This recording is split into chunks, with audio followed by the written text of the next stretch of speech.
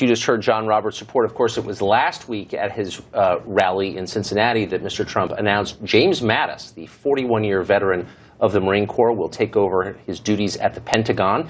General Mattis will speak tonight at the rally tonight in Fayetteville, a town filled with active duty military and their families. This on the very day that Mr. Trump seemed to pick a fight with a major defense contractor, Boeing. What does it all add up to? Joining us now to decipher it, Daniel Halper. He's the Washington bureau chief at the New York Post, and Bre Payton, the culture and millennial politics reporter at The Federalist. It's great to see you both. So you just heard John say that there is talk in the Congress of Democrats trying to block, Daniel, the nomination of General Mattis. That seems like a no-go. Why would they even mention that? I mean, of all the potential nominees that you would go after, why General Mattis? Well, it's something really technical that they're going after, which is you can't, by law, you can't have somebody who has served in the military within the last 7 years, and so that's what they wanted.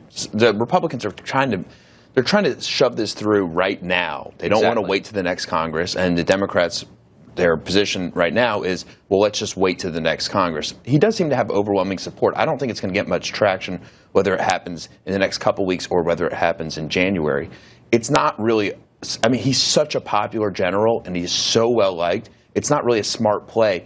And by the way, there's a lot more controversial picks that Donald Trump has for Health and Human Services. Dr. Tom Price, who is well respected, certainly among conservatives, but you could see how there'd be a strong liberal argument against somebody, such an opponent to Obamacare. Steve Mnuchin, the Treasury Secretary, spent a lot of time. And so there's a lot. I don't think this is their fight, and I think that they're going to back off when the time comes. Ammo. So, Bre, I saw something that I've never seen before in many years in Washington, a president-elect going after a major defense contractor, Boeing, and saying now famously on Twitter, no, this is too expensive, $4 billion for two new 747s. Not going to do it. We're going to cancel that contract. Two questions. Can he do that? Can the president-elect or the president unilaterally cancel that contract? And what do you make of it? Sure. So I think this is really more of a negotiation tactic. I mean, I don't know much about planes, and I don't know about a lot of the security measures that need to go into this plane. But what I do know, and what a lot of other Americans do know, is that Washington spending is totally out of control. And I have to say, I appreciate a president-elect who's going to balk at the sticker price of a $4 billion jet. It's interesting, though, because he is, of course, a Republican president-elect. And this is the second time in a week he's really gone after a domestic company and said, basically, you know, you do this, you're going to be punished. I mean, you haven't seen this sort of aggressive posture toward industry from any Republican that I can remember. Look, a lot's changed. There's this new poll from YouGov and The Economist. It says that 55% of conservatives say the free market is failing, and only 31% of liberals agree. So there's this huge reversal that's really happened since Donald Trump. Wait, so liberals are more likely to support the market than conservatives? Yeah, and liberals are, according to this poll, and who knows how accurate polling is, of course, but according to this poll, liberals are more likely to say that the free market has helped this country and that has helped this nation and that people are rising from it rather than conservatives. And I think that's a huge, huge change, something that we haven't really wrapped our heads around.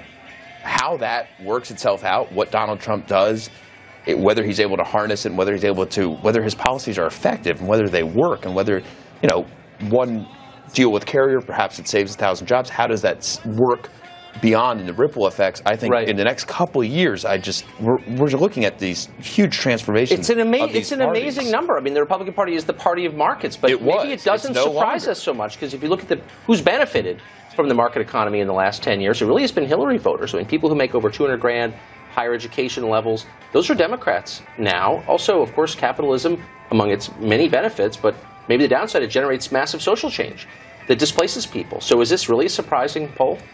Well, you know, I don't think it's surprising that a president who spent his entire lifetime working in the free market and working as a businessman is now going to turn around and act kind of this way, right? I mean, our government is, our economy, I should say rather, is set up in this rather cronyistic manner, and he's operated under that kind of a structure for a number of years. So I think it's, you know, telling that this same person is turning around and kind of exposing, hey, this is really how the economy works. So I can push you around because, you know, you've been pushing back on me and I've been pushing back on you, and this is the relationship that we've had over the past 50 years. But I mean, if you talk to any of the conservatives and think tanks in D.C. for the past, I don't know, decade, they've said crony capitalism is the problem. Government picking winners and losers. And now that seems to be, and I'm not criticizing it, by the way, but it seems to be exactly what the president-elect plans on doing.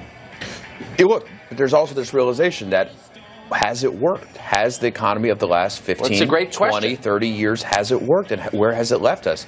I think on the one hand, you can say we're the wealthiest nation ever to live, and we shouldn't lose sight of that. And that's a very important distinction. On the other hand, there are a lot of people who have not benefited to the same degree that Donald Trump has. It causes huge inequality. And there's huge, massive inequality, and there's a lot of people who aren't happy with this system the way it works presently. Boy, they said it was going to be a transformative year. They didn't even know. It's unbelievable. Thank you both very much. Thank you. Appreciate it.